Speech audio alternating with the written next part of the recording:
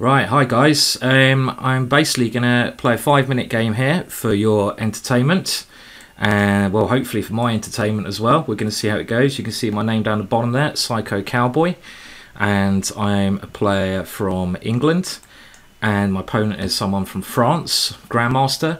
I'm basically sort of now in the steps of King's Crusher and Chess Explained, going through my game here and playing the hippopotamus setup. It's supposed to look like a hippo. Don't think it really does, but that's what I'm going to set up here. Very solid setup. And the reason I'm doing this is because I play Blitz a lot of times, and I've played for ages on Internet Chess Club.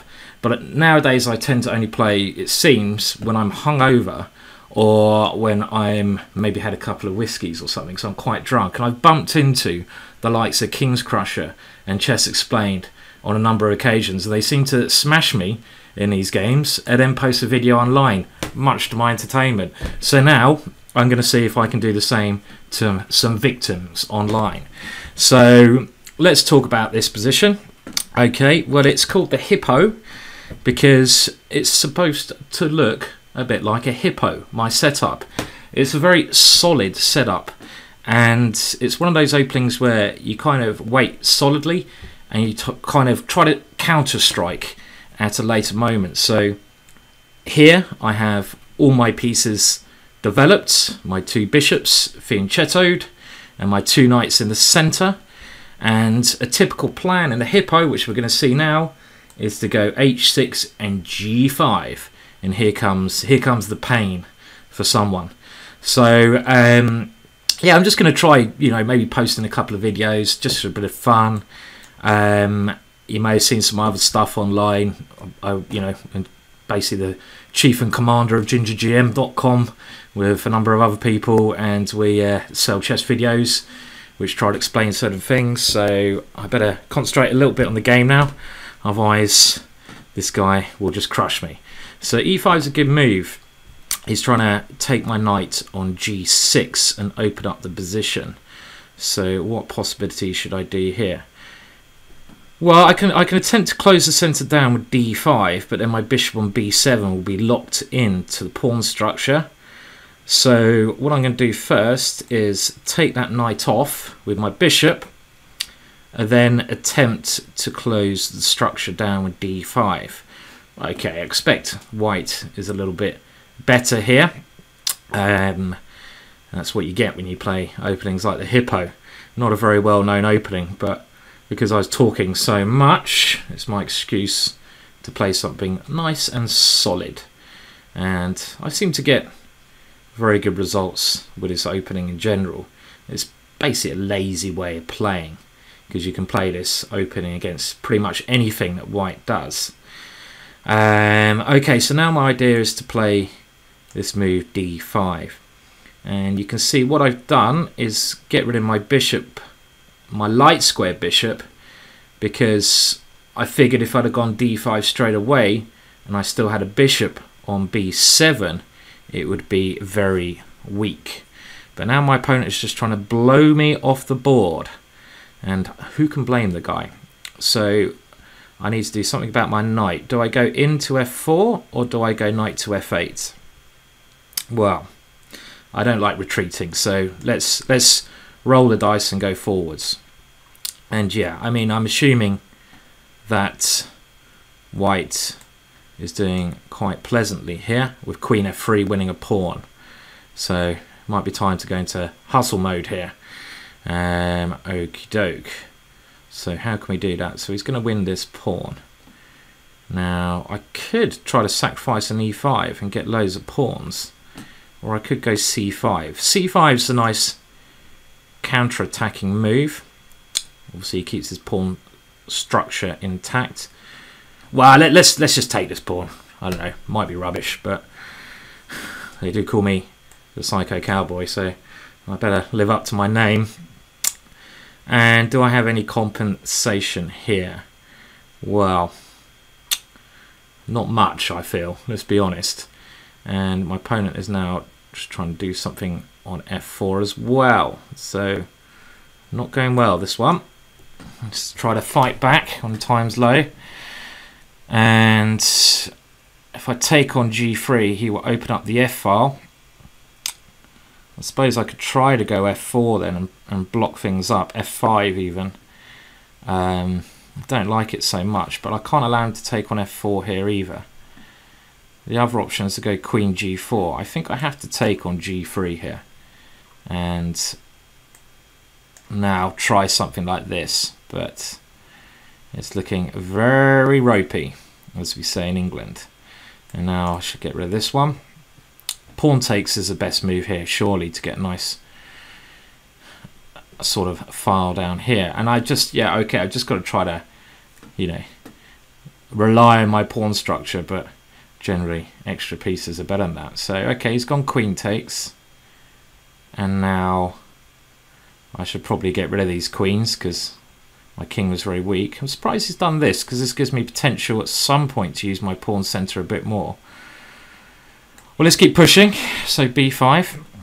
And I'm the one who's got to... So it's not going well here. I've got to watch out on time and on position. That's not a good sign.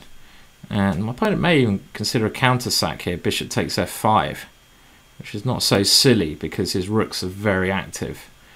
And then I've got to try to play some rather dodgy ending. Time for a bit of coffee, I feel. Okay, so let's use the king. Okay, well, it's not too bad because I think my central pawns, you know, give me some compensation here. I'm obviously worse, but it's not the end of the world quite yet. And now, okay, so that's a crafty idea for my opponent. If I take here, he takes on h6, then it's very hard to defend e6. Because if I go rook e8, he goes bishop takes f5. So that's a good move.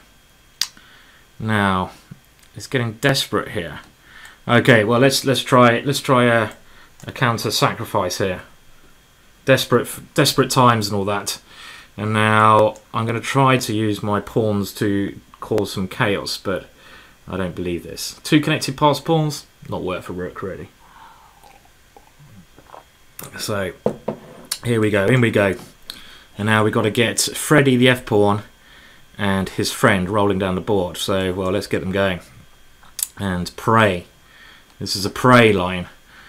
Here come Freddy and Eddie. But he's got Harry over here as well, so, you know, got to be careful. But okay, well, got to get these guys motoring. They seem like my only practical try. When your position's rubbish anyway, you basically got to play practical chess. And that was exactly what I was trying to do here. A bad position creates some practical chances. So rook d8 is h-pawn. If he didn't have an h-pawn here, then I may well have some compensation, but oh my word, what's he doing? He's gone doolally, as we say in England. There's a doolally move. I mean, generally rooks are better than pawns. What on earth is this? Well, I think he's, as we officially say in England, he's lost the plot, and now he's going to really be struggling. What on earth has he done? The guy's gone crazy. Well, thank you very much. I mean, I was getting completely outplayed there. My Hippo was looking like a load of rubbish, and he's resigned. Well, there you go. It proves that if you're a GM, people just get freaked out and play rubbish sometimes. But let's be honest, I got outplayed in that game. And he played very well until he went crazy at the end. But okay, well, let's just have a talk about that game very briefly.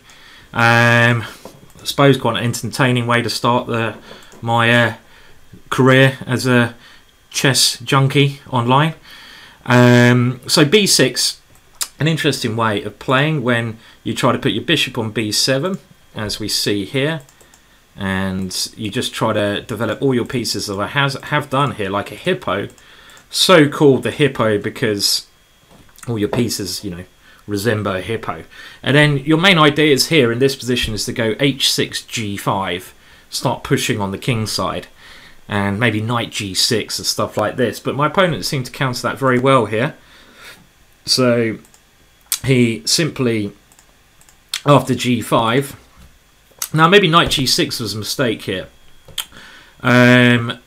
potentially a better move could even have been something like, maybe I can even just castle kingside here. That looks pretty sensible, because my opponent played very well after knight g6. e5 is a great way, and these kind of things you've got to look out for when you're playing chess. You know, you've got to look out for moments in the game. You can't just sit there and be passive, and e5 is a very good move because my opponent is taking proactive stance here.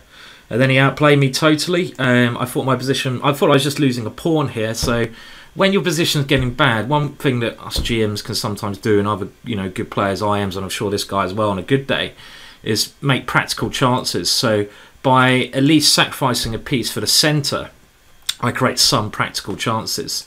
And we saw this happen again later on. My position was so terrible after this point, rook takes h6, because I can't defend my pawn on e6. Whoa, excuse me. And I can't defend my pawn on f5. So I've got to take another risky move here, rook e4. And of course I'm a rook down, but I'm just relying on my king and 2 pawns to create some chaos here in time trouble. So it's another practical example of creating chances. But all in all, bit of a lucky game there. So well played, Juda. Actually, yeah, from France. But okay, let me know your comments on that game. I may well retire after that load of rubbish. We'll see if it's worth me trying to play some more games or not. Cheers for now.